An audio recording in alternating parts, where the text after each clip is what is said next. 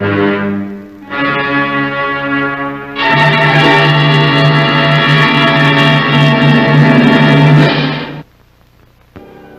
tombstone cutter deals in logic. Every man has a birth date, and every man has a death date. And it's the function of the stone cutter to engrave these vital statistics in their natural order. Now, if this seems so self-evident that it needn't even be discussed, I urge you, remember this stone cutter.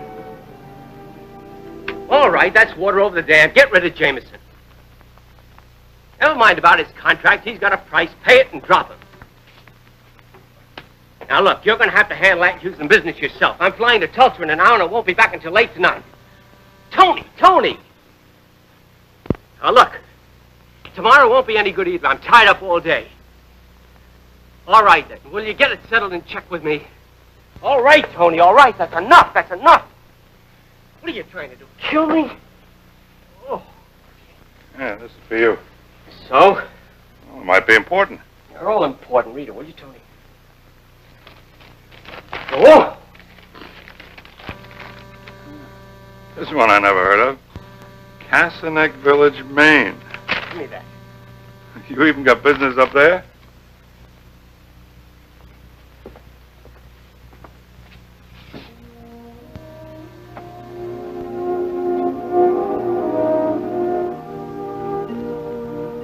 Bad news? My father, he says he's dying. It's a shame. How long has he been sick? How do I know? When do I ever hear from him except once every 6 months he sends a card wanting to know when I'm coming back for a visit. When do I ever get time to visit anybody? He lives there, I live here. I send him checks, he sends them back. Now this. I'm dying, come tomorrow. Maine's a long way. You gonna fly? Done.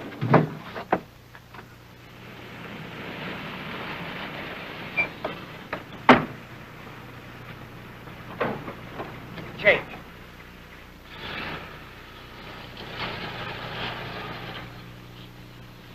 Dan, come over here, boy. Ain't in no condition to go to you.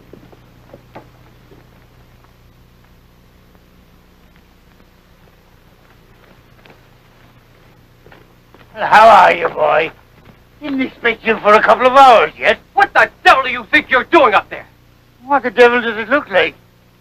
I was fixing to finish this off, but seeing how you brought visitors, I reckon I'd best come down for a little handshake and welcome to you. Name's Lockhart. I'm Dr. Halsey, your son's physician.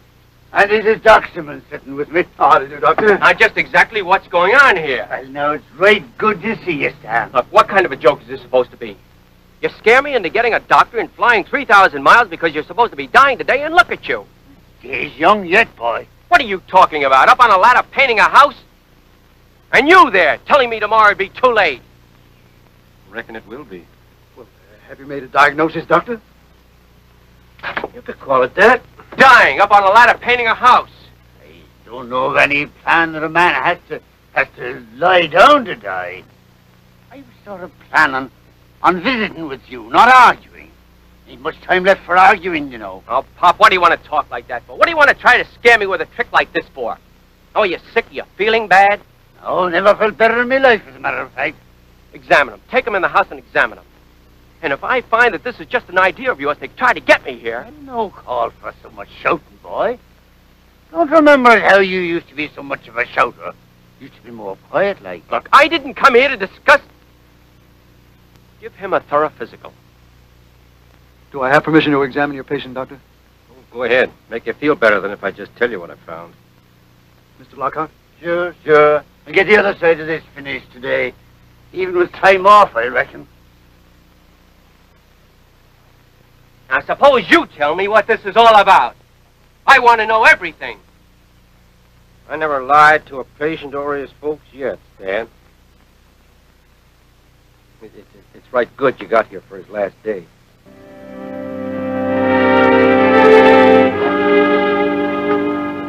Well? Well, his heart's about as good as yours or mine. Blood pressure's probably lower than yours is at the moment. His muscle tone is extraordinary for a man of his years. Reflexes normal, kidneys... In other words, livers, there's nothing wrong with him.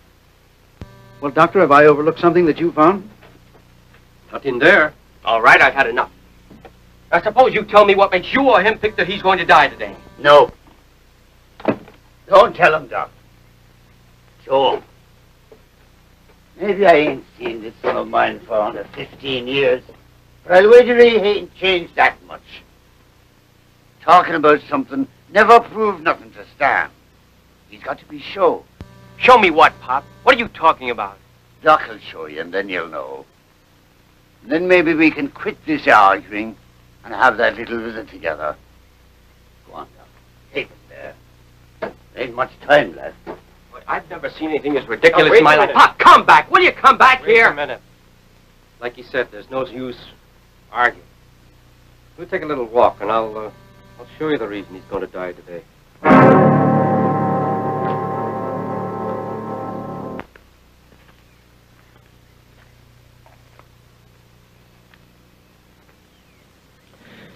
The thing he wants you to see is right here.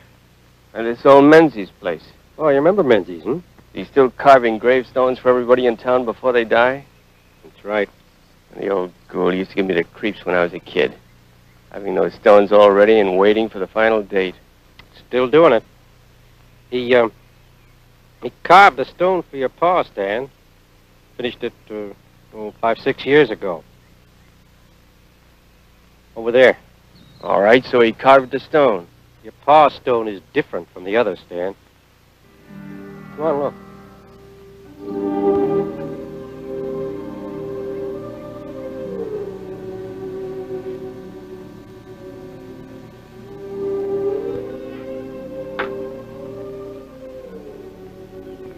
Like I said, your pa's stone is different from the others.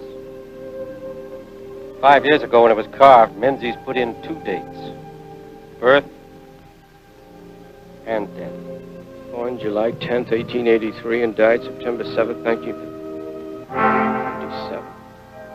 Businessman like you must keep dates in his mind pretty good. Today is September 7, 1957. All right, Doc. The joke over now? Now, listen, Stan. Never mind. I know what you're going to say. I remember some years ago, Menzies put a death date on a man's stone before he died, and the old geezer died on that day. And everybody talked about it for a whole year. But that was a coincidence, and you know it. A year or two after you left here, Menzies did it again. A woman. Oh, she'd been ailing for a spell.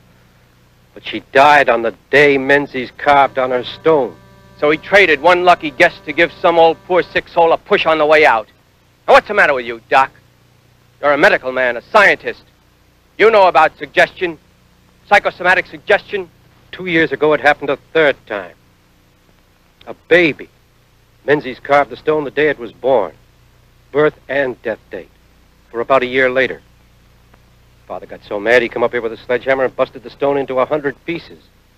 Menzies said that wouldn't make no difference. And it didn't either. And you wonder why I never came back here for a visit. The whole town, even you, living 100 years back in stupidity and superstition. Letting an old crank lead you by the nose, even though the place he's leading you to is your own grave.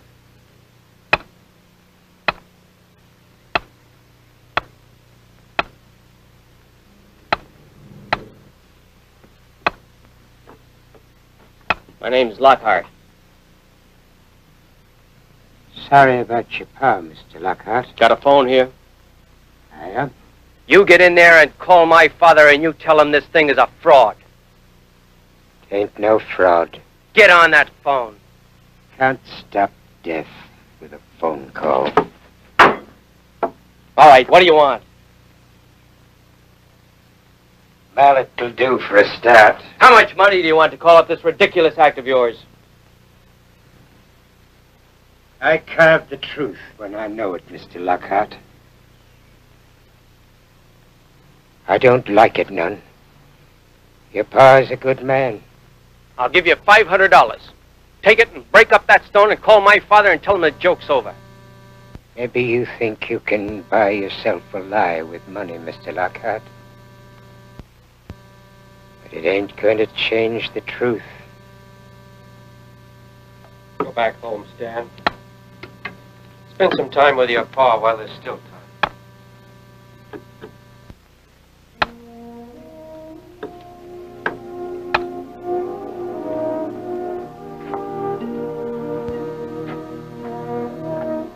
Mr. Lockhart. My father in there? Yeah, he came in about 10 minutes ago. No, wait. Before you go in there. What's the matter? Well, he came back about 10 minutes ago, as I said. And he looked rather ill, so I gave him another checkup. And, well, I just don't know how to explain this, but there's been a definite change. His heart is erratic, his pulse is weakened. There's nothing definite, but Up. Just resting a mite. Doc, take you over to Menzies to see the stone, eh? Pop, how much of a fool do you have to be? What's the matter with you? So a guy puts a couple of dates on a stone. Now that doesn't mean a blasted thing. Still shouting, boy. Seems like you do a powerful lot of shouting. Look, will you listen? Will you listen to me instead of some of these half-cracked characters around here? Now, you're not going to die because some crank puts a couple of letters on a stone. Those other things, call them coincidence, call them suggestion, they don't mean a thing. What's all this you do back where you work, boy? It keeps you so busy. We got a short time to catch up on a long while. Now, Pop, we've got all the time in the world. If you just... Making money, I guess, judging by that fancy doctor and them checks you send me every month. I can afford to send checks to a man who sends them back uncashed. Made you mad, didn't it, by doing that, eh? Well, they were for you. No, not for me. More for you. You got a name for it here. Conscience money. I don't want you having me on your conscience, boy. Now, look, Pop, let's get this straight. I don't have anything on my conscience. Now, maybe you have. Maybe that's why you think you're dying, because somebody says today is your day. But I don't. Always kept thinking you'd come back, Stan. Before now, I mean. Figured we'd get a weekend in fishing up at the Rangeleys. Now, look, Pop, we've got more important things to talk about than the fact that I didn't come back here and fish and you got a grudge. I ain't got a grudge, boy. No. Well, you used to cash the checks. You used to cash them all up until that Christmas when I said I was coming back for the holidays. Then just because something came up and I couldn't make it, you started sending them back. And you don't call that a grudge. 'Twasn't. After that Christmas, I didn't need the money no more. Why not? I quit buying the things I needed it for. What are you talking about? I'll show you. Remember that Christmas? You was about 10. Your ma was still alive then. You wanted a fishing rod, a good one. If you didn't have money for no store rods, I made you one. You didn't say much, but we knew. Boy 10, he wants what he wants. That Christmas, I reckoned you were coming back for a visit. I bought a rod. Got all kinds of stuff here. The gun you wanted when you was 12. Field glasses. That must have been the next year. Camera. Wristwatch. It isn't easy for a man to forget the things his kid wants that he can't get him. You mean you spent all this money I sent you for things to buy me? I had to use yours. Never could do it on my own.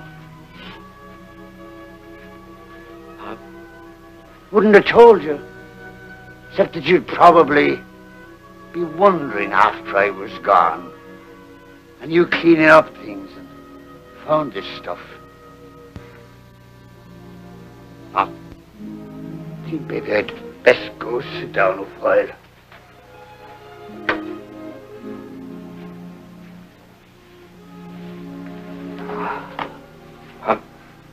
Yeah, boy? Is September too late to go fishing in the Rangeleys? Yeah, September's too late. And we'll do it this spring. Or maybe you can come west with me. Or if you can't do that, then I can come up here weekends and we'll go in the spring. I mean it, Pop. I know you do, boy. Remember that horse we had, Pop?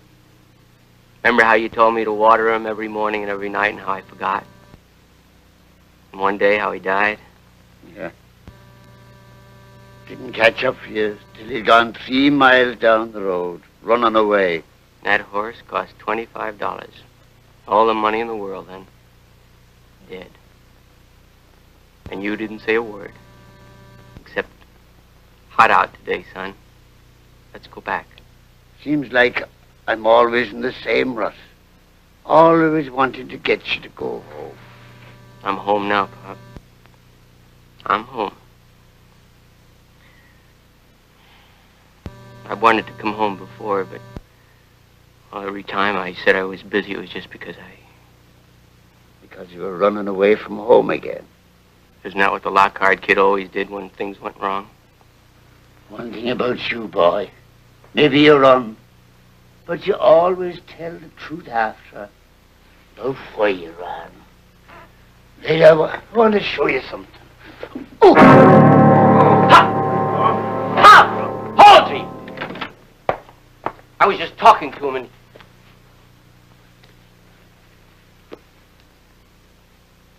Cardiac seizure. But I can't understand it. His heart was in fine condition this morning. It still is. He's going to be all right. Just save him. I'll do what I can, Mr. Lockhart, but he's dying. That should ease the pain. I've given him some morphine and a stimulant.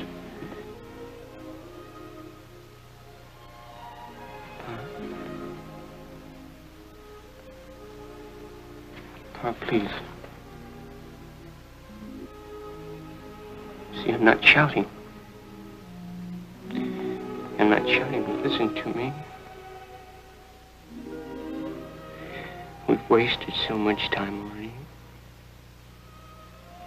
There are so many things for us to do together.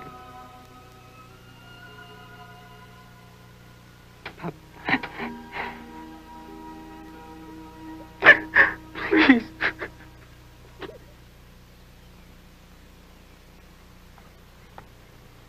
You know, Doc Simmons told me about that headstone. And I keep telling myself, why, this is United States, 1957. It's not Haiti, not the jungle. We're here. It had nothing to do with a headstone. It was his heart. Yeah, I keep telling myself that, too. But his heart was okay this morning. He was in fine condition. Other people in good condition have been hit with a heart attack, too. Yeah, I know that. Tell me something now. Those 3 cases, they weren't substantiated, were they? Well, I mean, now if they were, if this man could really call these names, why, there'd been some publicity about it. The newspapers would have carried the story. I can see you don't know much about towns like this, Halsey. Even if Menzies did what they said and brought the dead back for an encore, nobody outside this town would ever know about it. They guard their town and their secrets as if it were pure gold. Why, then, you think those 3 cases were authentic? I think it's time you stopped asking questions and started doing what I paid you to come here to do. Now get in there and help him.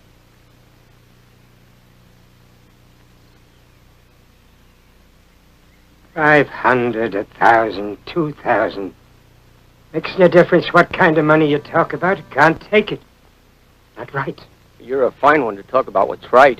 You think it's right to kill a man? No blood on my hands, mister. What difference does it make you how you kill him? Your ideas or your hands? It's still murder. Look, please listen to me. What do you want? Well, if it's not money, what do you want? What I mostly want is not to be able to do this. I don't like it none. Your pa's a good man. I don't like doing what I do. Then why do you do it? Seems like I can't not. Names, dates, I carve 'em. When it tells me to put something extra, I gotta do it, that's all. Go on home to your pa, mister. You can't do him no good here. You murdering devil, you! Get out! Get out, dog! What for? So you can go on with your killing? You can write somebody else's death sentence? Huh? Get out! Listen to me, please, please. My father's dying. Look, I just want to go home and tell him there's no stone, that there's a mistake. Please, listen. I said get out! All right. I'll go now. But I'll be back with someone to stop you. I'll be back. I'll be back. I'll be back. I'll be back. I can't do that, Stan. I know how you feel, but I can't do that. Why can't you? It's murder, isn't it? Why can't you do your job and close up Menzies' place and throw him in jail where he belongs? Why can't you do your job? My job is law, Stan, not persecution. You sit there and talk to me about persecution. Who's persecuting who? What about Menzies?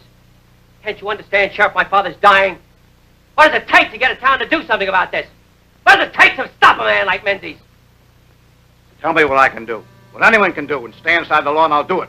I can't throw a man in jail for carving a date on a stone. If I could, it would do no good anyhow. What are you all, dead in this town? Is that why you don't care if a man killed because you're dead anyway?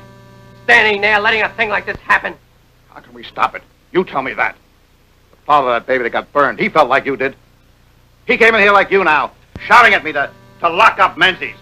But I couldn't. Then he went out to the stone yard and smashed his baby's tombstone to bits. It didn't change a thing. The people in this town don't like this any more than you do. But what are we supposed to do? I don't care what you do. Just do something. Stop him. Stop him? Stop him from what? That stone was carved 5 years ago. Carved and finished.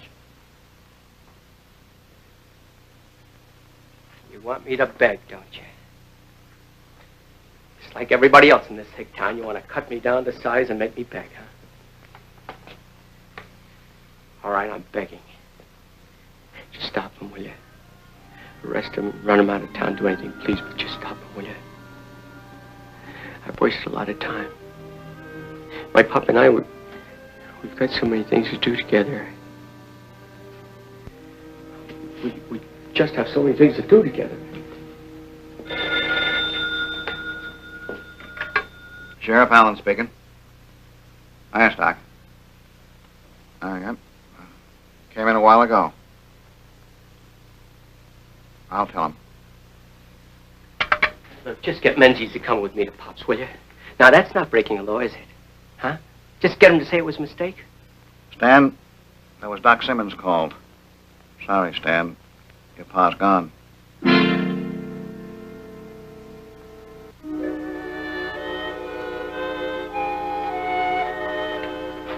Stan, you want I should come home with you?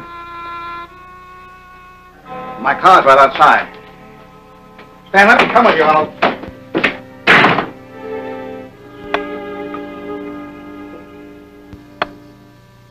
My father's dead. I figured.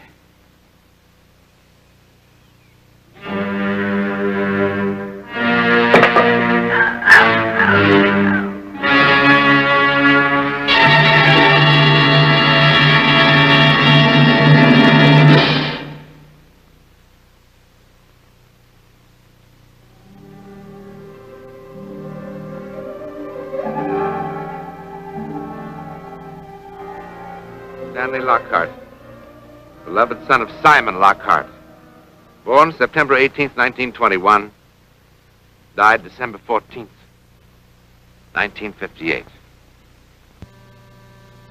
Died executed by the state on that day for the murder of Peter Menzies, stonecutter.